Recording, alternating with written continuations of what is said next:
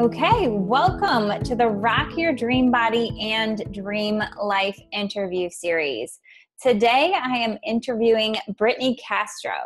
Brittney is a certified financial planner, chartered retirement planning counselor, accredited asset management specialist, entrepreneur, and speaker.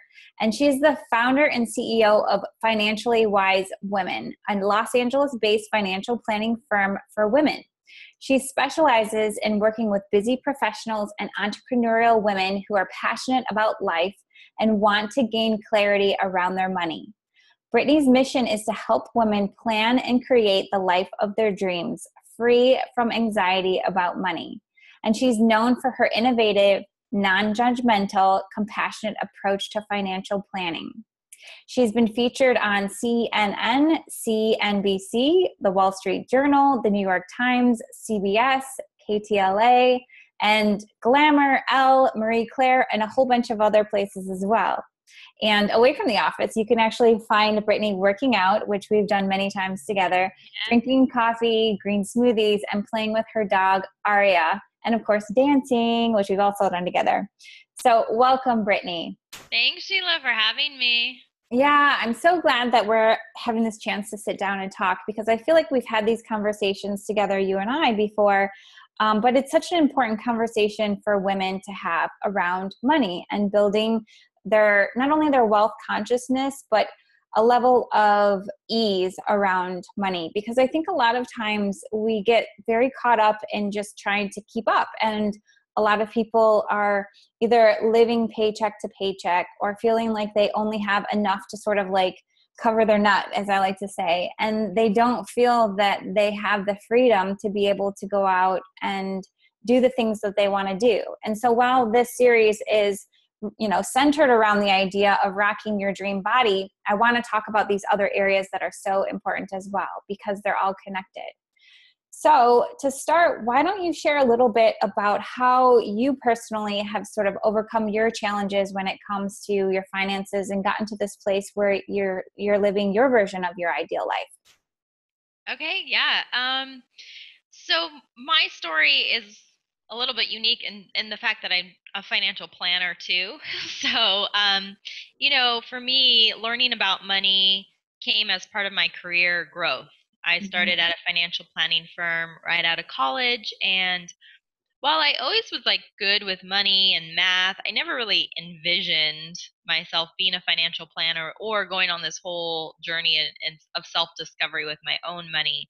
But through my career, especially at that first company, I learned a lot about um, financial planning, how to manage my money, how to really invest it and grow it.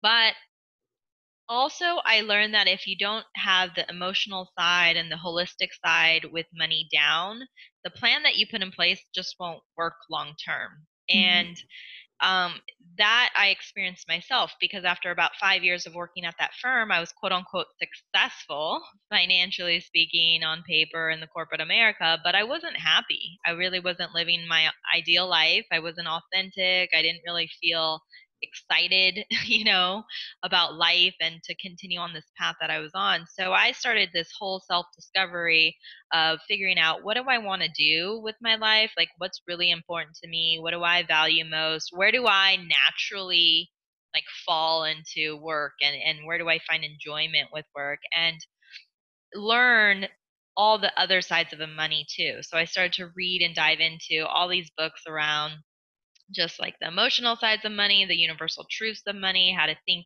abundantly with money. And it was by learning that and going through my own journey of it just not working in the other way, I began to formulate this new version of how I could use money to live my dream life and be with it in a whole new way and go through those same challenges and concerns we all have to go through with our money, which is like, how do I stop living in this scarcity mentality, or maybe, stressed out all the time with making more money or managing the money, or worried that I'm never going to have enough money to reach my retirement goal, and operate more from this place of abundance. Like, okay, I'm always supported. I always have the money I need. Even when I don't think it's coming, it comes. And instead of just operating out of this negative space with it, how do I overcome these beliefs that I was trained to have around money and formulate my own concepts with money that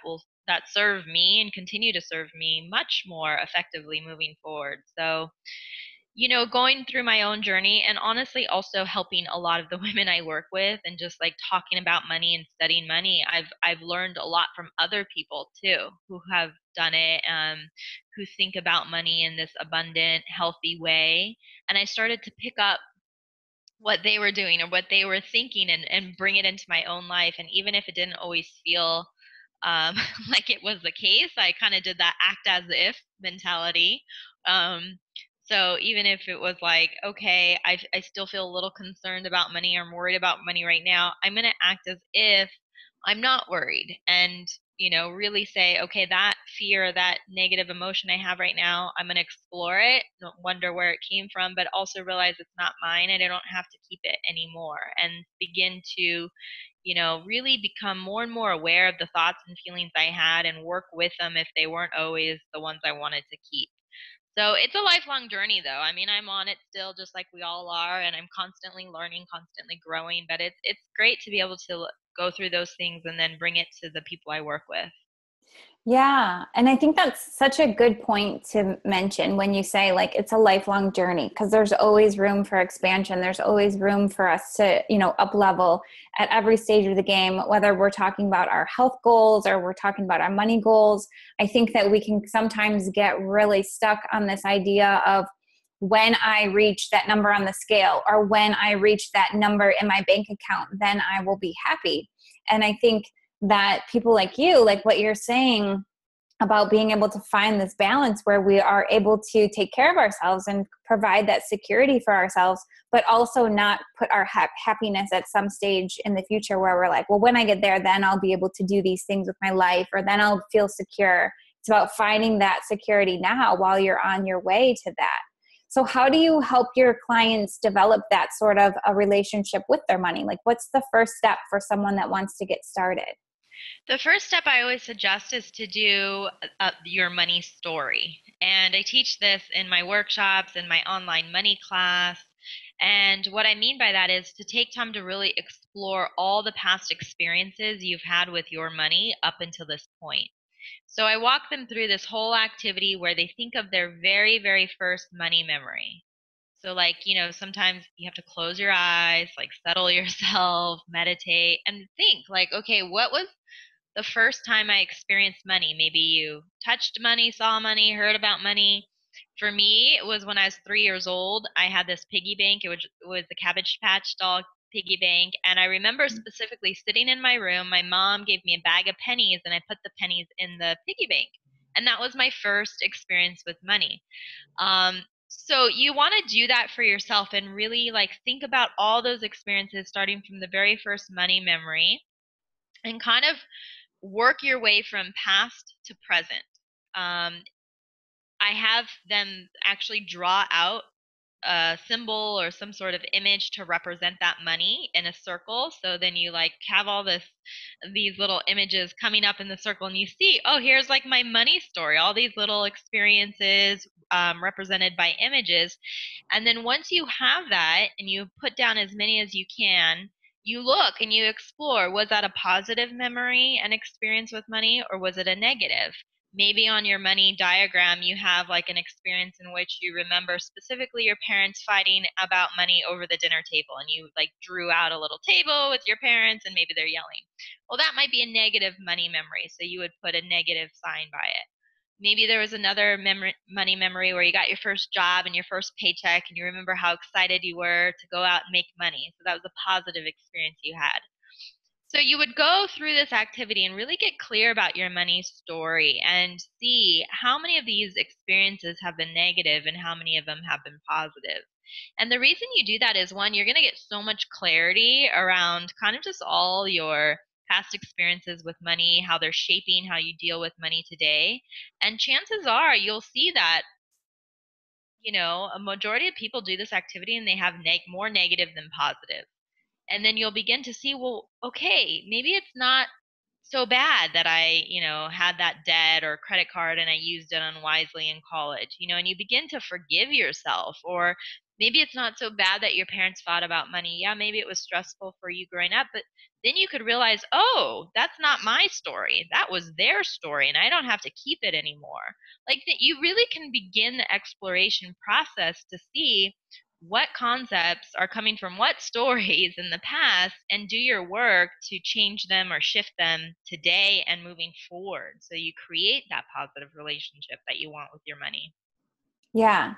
I think that, I mean, that's similar to what I do with my clients as well, is when you start to analyze and sort of have this third party viewpoint of like what your beliefs are, you can start to see that like, oh, I picked that belief up from this person or this experience, or, sometimes well-meaning people that are trying to protect us, they give us these beliefs. And when we start to see like, oh, that was that person's belief, then we can kind of give it back and we can let go and be like that, although that belief may have served me, it doesn't serve me anymore.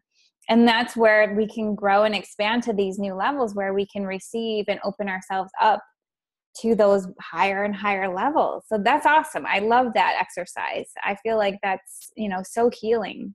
Thank you. Yeah, it's a good one. So for a lot of women, like we don't either money is sort of like an anxious topic, or sometimes we're not very connected to it. Sometimes it's something that we just really don't pay a lot of attention to. And especially when it comes to a budget, a lot of people, I think, don't really have budgets, or they don't like budgets. Like we have these well-meaning, like these good intentions of setting budgets, but when it comes down to it, it just doesn't happen, or we don't stick to it. How do you recommend that we can start to create budgets from a mindset of empowerment that feel like something that is exciting, that have that like fun vibe to them, versus that like, oh, my budget, it's restricting me, I can't spend, that kind of a mode? One thing in particular I do is I teach clients to do weekly money dates. Mm-hmm. And what this is just a dedicated time in your calendar. Let's say it's Thursday at 5 p.m. Every Thursday at 5 p.m., you have a date and you date your money. And so, what you're doing in the date is you're reviewing your budget, you're updating it, logging your expenses or reviewing your expenses depending on which budgeting system you choose. And then you review like, oh man, I spent a lot of money going out to eat last week. Okay, this upcoming week, I'm going to make sure I go to the grocery store and do some more meal prep. Or, maybe, you're saving for a trip. So you look at your budget and say, okay, I'm going to start saving another $100 every month into my travel savings account. So today I'm going to get that started. I'm going to set it up so it's an automatic savings. Like in your budget or in your weekly money date, you're updating your budget, you're like reviewing your goals, and you're dealing with your money. And I know it might not be easy in the beginning. You might have that stress and overwhelm and anxiety feeling come over you. You might feel bad or you might feel guilty that you spent so much money eating out. But really, this is the time to be with it and shift it and bring that positive, exciting energy into it, because it really is a matter of you changing it. Like I always say, you are the one who brings whatever emotion it is to your money. So if you're constantly like, oh, I'm so stressed out, I have to budget my money, or I hate budgets, or you're doing this whole thing with it, unless you decide to change it, it's always going to be that way for you. Mm-hmm. So why I suggest weekly money dates is because hopefully if you're going on dates, it's a little bit more exciting. So it's just like you would want to bring a good energy into a date with your lover. You want to bring that same type of good energy into the date with your money, because money is just another relationship you're going to have for the rest of your life. So you got to figure out how to be with it and use it in the most efficient way to serve you. And it really is, up to you to change that and bring whatever excitement you want into it. And like I said, it might not be easy right away, but just like anything, the more you practice it and the more you commit to it, the easier it becomes. And you'll be so Mm-hmm. surprised when my clients do these money dates. Oh my gosh, the results they see in their financial life is tremendous. All of a sudden they start to make more money. Like Mm-hmm. jobs come in, better paying salaries, or if they're self-employed, they get more clients.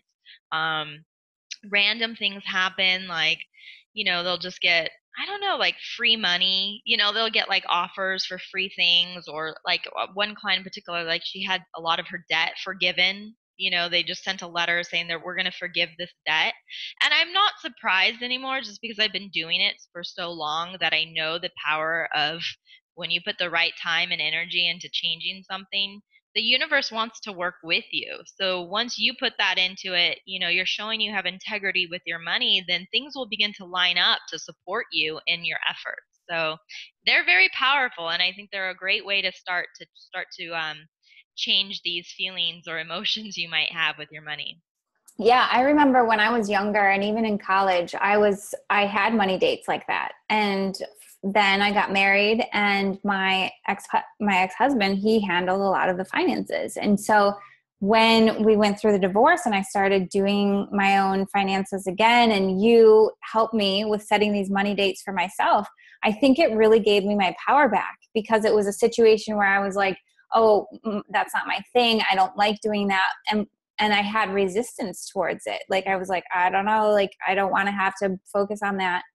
But then when I took it back and I started having those weekly money dates, and sometimes it would be, every other week. But when I started putting that sort of attention and love towards my finances, it's so true. You start making more money. It comes from these unforeseen, circumstances, or even if you have a salary type position, at least it gives you that awareness where you can start looking at it and saying, realistically, either I want to make more money, what am I going to do?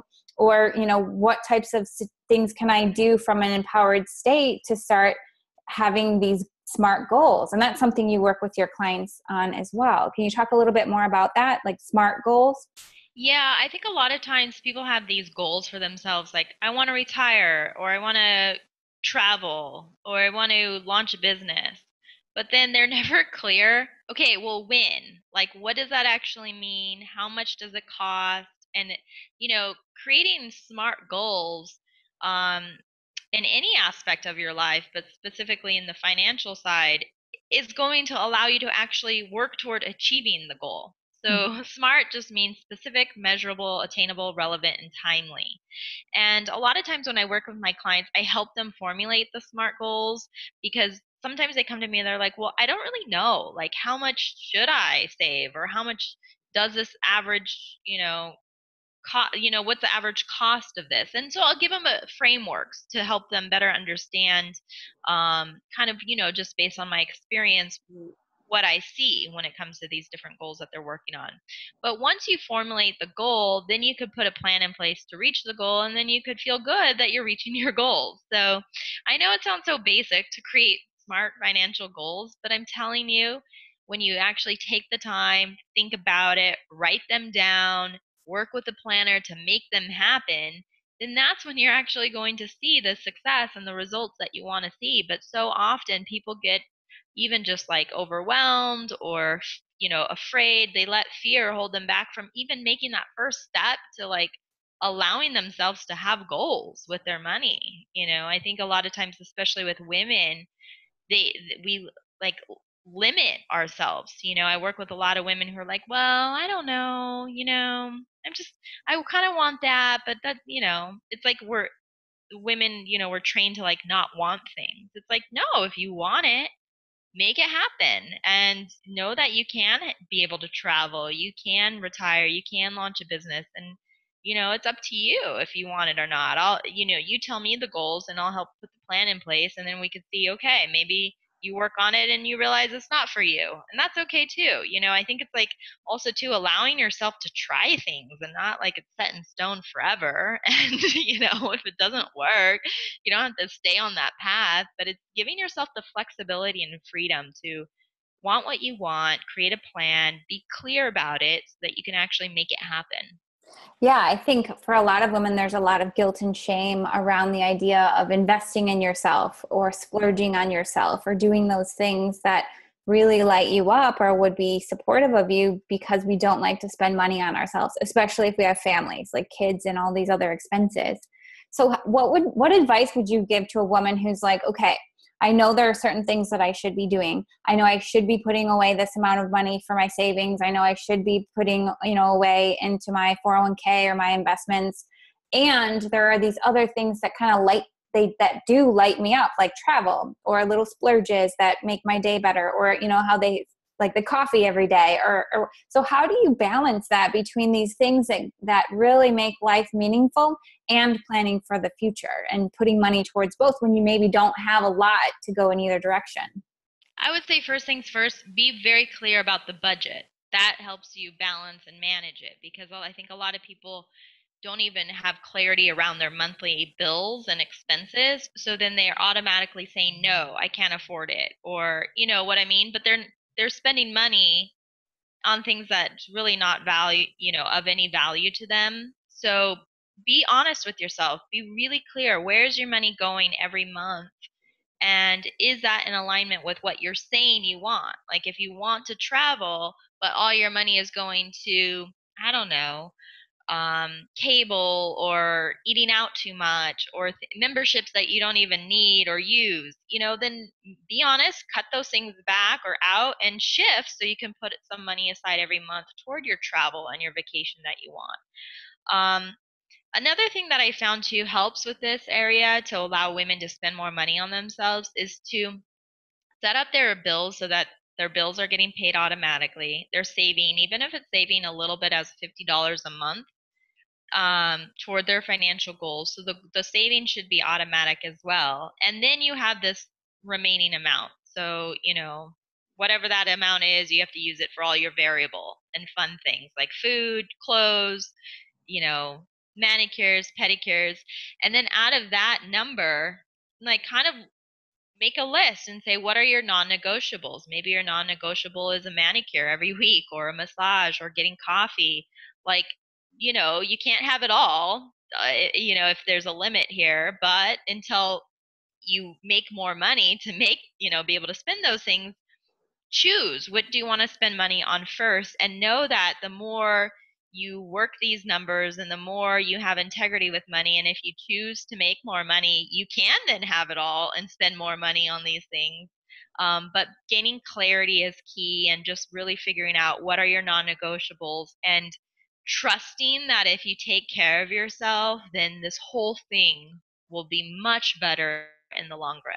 I mean, I see a lot of women who are just working, managing the kids, working, taking care of the finances. And it's, to me, outside looking in, it's like a recipe for disaster. That it's almost like they're killing themselves. And, by working smarter and not harder, you can make these shifts. But I know, because it took me that trust to actually think, okay, I can take money and go get a massage every week and not feel guilty about it, because that was something for me I needed to do and I wanted to do to feel my best. But it did take me that learning curve to get over my own roadblocks with it. Like, oh my God, I feel so guilty. I'm spending money. I should be saving more money. But then I realized, no, if I'm going to be able to operate at the level I operate and do this long term, this is something I need, and this is something that brings me pleasure and joy in my weeks and in my days. So I want to be able to treat myself this way. Like, I deserve to be treated this way, and this is why I work hard, so I can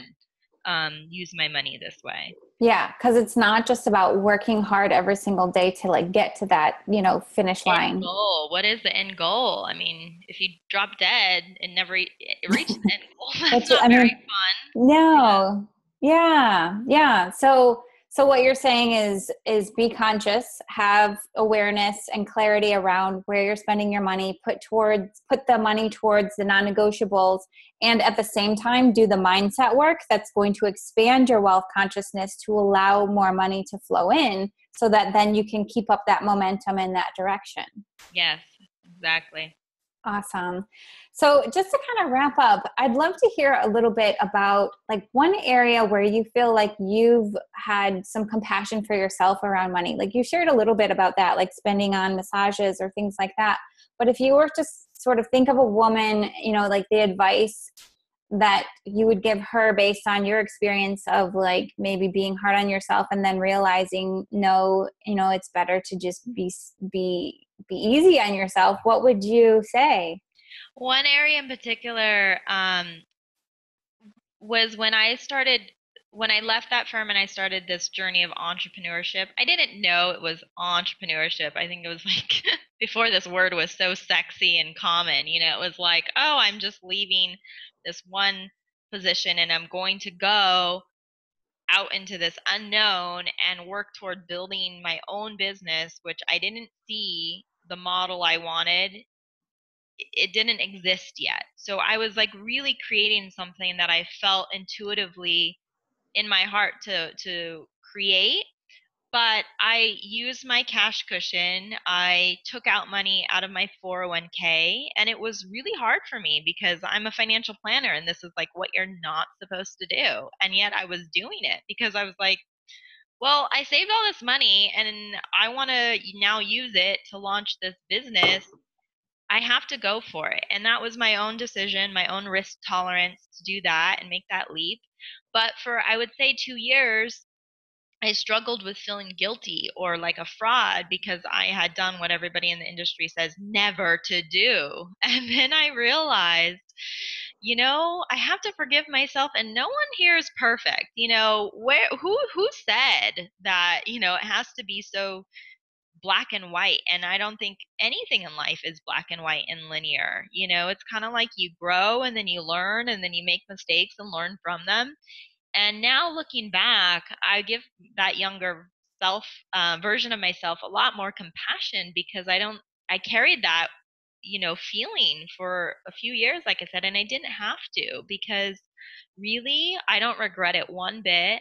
I'm now rebuilding, the cash cushion and the retirement accounts from a much more solid place, a much more authentic foundation that I think will be more sustainable long term. And I've also learned so much about myself and about money throughout this process that these tools and just things that I've overcome in my own financial life are so much of how I relate to clients now. I can sit on the same side of the table and say, look, you have debt. Okay, I know you feel like a failure, but it's not that big of a deal. Let's figure out a game plan. Let's work through these emotions that you need to work through to get the debt paid off. But in the meantime, don't carry around this feeling because you don't need to. And I think so much of the industry is always about no, no, no, you're bad, bad, bad if you have debt or do this or that. And it's like, oh my God, everybody has their own path and their own journey with money that they have to figure out. So it's allowed me to be a lot more compassionate with clients and see that it's not always black and white and that it is oftentimes messy, but when you go through those growth stages or overcome a very hard challenge, it usually allows you a huge opportunity to create something even better and even more beautiful in your financial life and life in general. Yes. Yes, it's so true. It's like those contrasting moments or those challenges are really what help teach us the most about ourselves and what we want for our life and to be very deliberate about it. Yeah. Yeah. Well, thank you so much. This was amazing. Thanks. And I know you have a special gift that you're offering for anyone that wants to learn more about working with you or to take this a step further. So where can they go to find that? Yeah, the URL's kind of long. It's financiallywisewomen.com/toolkit. So I Okay. have this amazing toolkit that everybody could sign up for. It's free. It has my ebook in there, The 9 Steps to Becoming a Financially Wise Woman. It has this amazing dream worksheet, which will help the listeners get more clear about what goals they have for themselves and how they're going to use the money to reach those goals. It also has a life stage checklist, which is great because I think there's 6 checklists based on the different stages of life you might be in, like just starting out, getting married, buying a home, having a baby, and the top things you need to do in your financial life based on each one of those stages. And there's more things in the toolkit. So it's just like jam packed with tools and resources. And you can get that at financiallywisewomen.com/toolkit. And we'll have the link below the video as well, so they can just click on the link too. But Perfect. Thank you so much. This was awesome. And I'm, again, so glad we were able to chat and hopefully give women a more empowered look at money and how to start really stepping into a very conscious relationship with it so that they can have their dream life. Yes. I'm so glad you're doing this and grateful to be on. So thank you for having me.